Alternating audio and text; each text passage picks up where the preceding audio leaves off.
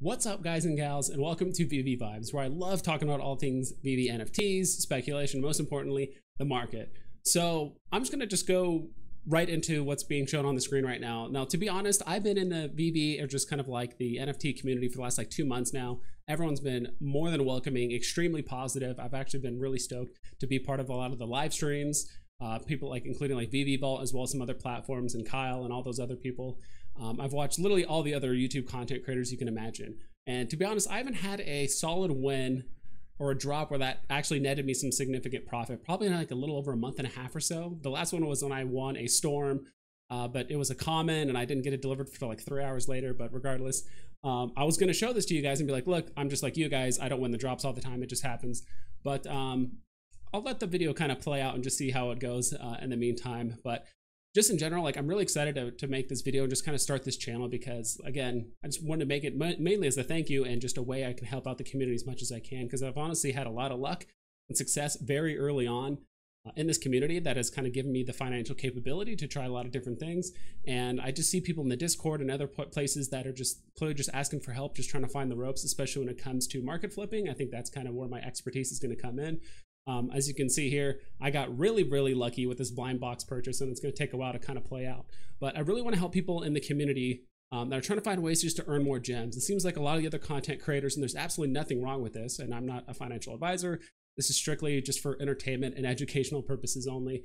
But it seems like a lot of people are talking about long-term NFTs, blue chip NFTs. What are you going to hodl for the next 10 years until it explodes, all that stuff, which is all well and good. That is definitely a legitimate investing strategy with NFTs. But to be honest, I've had a lot of success just flipping NFTs. I tend to just hold them, be able to flip them sometimes within a few hours. Sometimes it takes a week, 2 weeks, just whatever it takes in order to just kind of get the sale done and just find the next thing. Because my whole thing is I'm trying to accumulate gems. And to be quite honest, I have more gems in my actual Veve wallet than I do in my real life bank account right now. So I'm just trying to leverage that as much as I can, grow my investment, and just find ways to just make gems between these huge drops. Because sometimes I remember quite a few times before I just didn't have enough gems for drops. I couldn't participate. And as you can see here, I got extremely lucky. I've never had an ultra rare drop before. It's usually always been commons and uncommons, except for one other time, which is probably a video for another time. I ended up getting a hot girl, 1256, I believe. That was the mint. I sold it very shortly after for about 335 gems. So I found a really good entry point to sell that before it really started going down. I think as of right now on December 5th, it's probably about 250 or something like that ish. That's since the last time I checked. But we're gonna go ahead and jump over to this other screen. I just want to show you guys just some of the flips. That is not what I meant to do. I just wanted to show you guys some of the flips that I've been doing. Just in the last couple days, since the beginning of December. And honestly, I'm trying to do my best. The one thing I want to do with my videos is just show me, at least just doing these flips, showing you guys that it's absolutely possible. It's honestly extremely hard in order to show off these flips without trying to do it in the transaction tab of the Veve app and all that stuff. And because I could take a picture as I'm buying it and all this other stuff. So if you guys have any recommendations on how I can actually show you guys that I'm actually doing these flips, I am making profit, and what are some ideas, and what do I look for when I'm trying to do these flips? Which a huge shout out to Omi the Clown. He's done an absolutely amazing job with ecomi wiki, the marketing website. That site alone has legitimately made me hundreds, if not thousands, of gems between now and when I started doing all this flipping stuff. But I just wanted to show you guys at least just a few examples. I copy and pasted all this stuff in Photoshop, so sorry if it looks a bit sloppy. And I also do have 2 accounts, so I have 2 phones that I do this on. My very first account was Weasley81. That was my account that I initially started with, getting all these NFTs, and I was flipping them. Then I just was like, I should make a YouTube channel. I've actually done it before with other video games and stuff like that. And I just love sharing with the community, immersing myself, and kind of just sharing my expertise and just the success I've had. And I'm not saying by any means I'm the best flipping, market flipper or whatever it is for NFTs. But I at least just want to share my experience and just document some of the success I've had, so that way you guys actually have an outline of what to replicate if you guys were to do something like a short or midterm flipping. So as you can see here, start with the Wonder Woman. I want to show my losses too. So I'm not just going to show you guys the ones I just went on and all that stuff. I'm going to try my best to show the losses, or at least the ones maybe I could have had a higher potential for. I don't think anyone saw this coming. When we look over here, I bought a Wonder Woman for 100 gems. I don't think anyone expected for the floor to fly up as fast as it did. Now, I've done a pretty good job with the serial killers and some of the other drops before. I typically buy low, resell them high. I usually make anywhere between 20, 40, sometimes even like 80% profit on some of these things just from like buying low and selling them high. But in this case, I actually ended up selling the Wonder Woman at 140 because I saw there was a pretty solid wall forming at like 150 and actually maintained there for about 30 minutes. And I don't like hanging out on the market for like 4.5 hours straight after the drop. I typically just hang out for an hour, do some flips here and there as much as I can. When I see a wall start to form, I tend to just flip it and just call it a day. I tend not to just rest, you know, try to look back and like, oh, I should have done this and that. Like typically with flipping, you can't get too emotionally invested and looking back like I should have done that. Like learn from the past, but don't get, I mean, I don't think anyone saw as of right now Wonder Woman going up to 300 gems as it is right now since I last checked. Over here on the left, so I did that flip within like 15 minutes. If we look over here on the right for the Just Us color, so I actually bought this one on December 1st.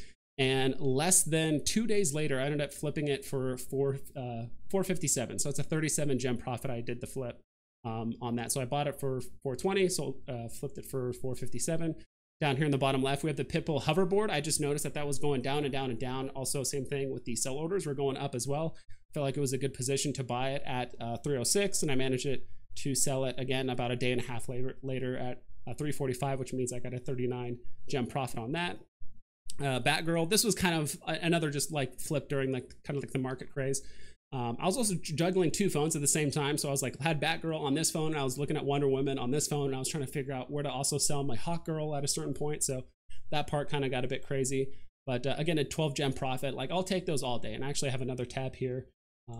Sorry if it kind of explodes everything right here. Again, everything is just on like my Photoshop. But again here, I actually bought 3 Day of the Dead stamps on December 1st when they were about, let me see here, about like 83 gems or so.